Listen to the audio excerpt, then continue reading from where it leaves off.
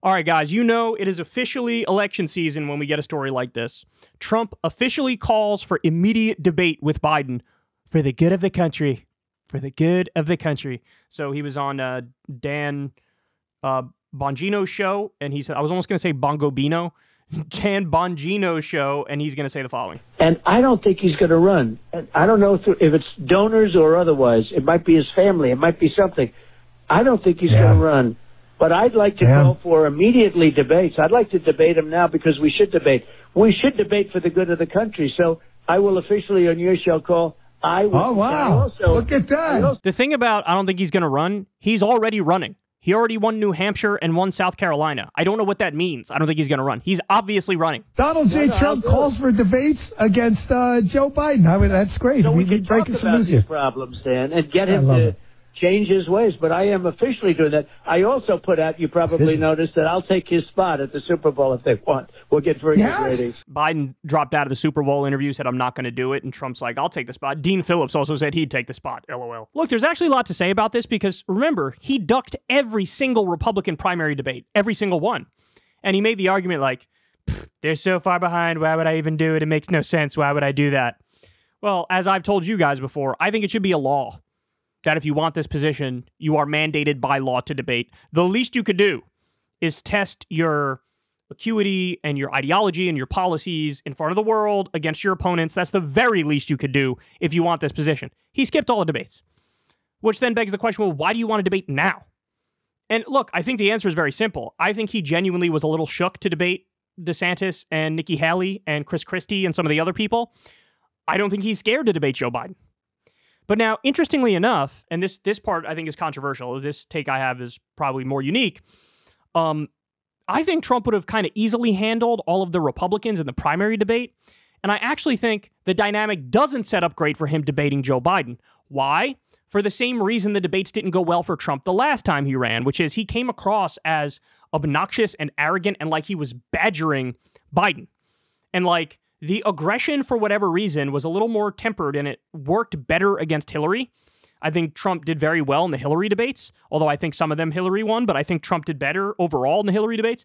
Against Biden, he was too aggressive, too obnoxious, too arrogant, was badgering him too much, and it actually got to a point where it was like distasteful. Everybody's like, ugh. And a lot of people think Biden won those debates. And I think a similar thing could happen now, especially with Biden, like mentally, let's keep it real. He ain't there, right? And so if you had this guy who's hopped up on Adderall, badgering this old man, I think it might have the same vibe it had the last time around when it was like, hey, dog, like, could you at least let homie get a word or two in? Because he was like going over the top and not letting Biden speak.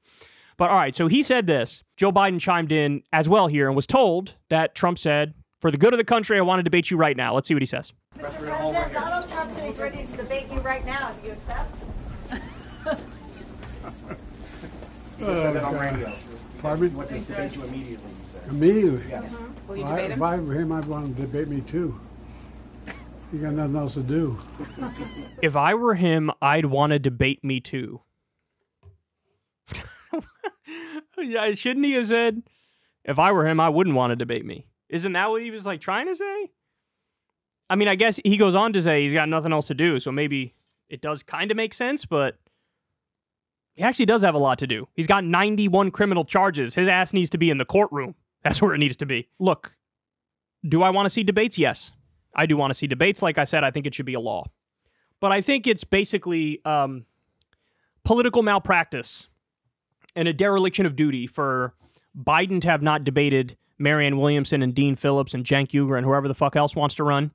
And I think it's political malpractice for Trump to not have debated Nikki Haley, DeSantis, Chris Christie, and all the other freaks and ghouls and goblins like Eyebrow Boy, what's his name, Doug Burgum, and Asa Hutchinson, who barely exists, admittedly, but she should have had the crack at Trump and all that stuff.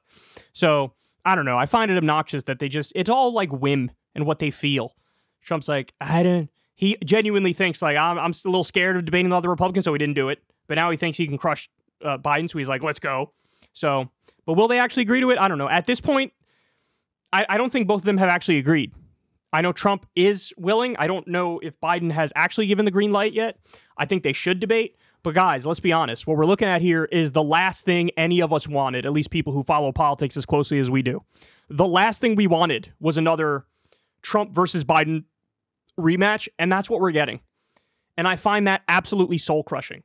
I mean, look, don't get me wrong. I despise these motherfuckers, but what I would give for a Newsom versus DeSantis race as opposed to Trump versus Biden right now, and again, this is not a defense of those people. I despise them, and in 15,000 segments, I've ripped them a new asshole or two.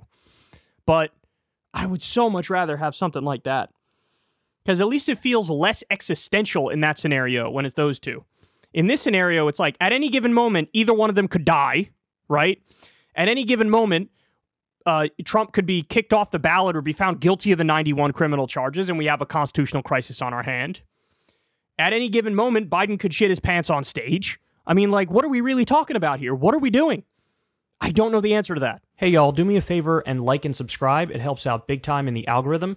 Click the bell as well for notifications when videos drop, and watch that video on screen right now. You know you want to.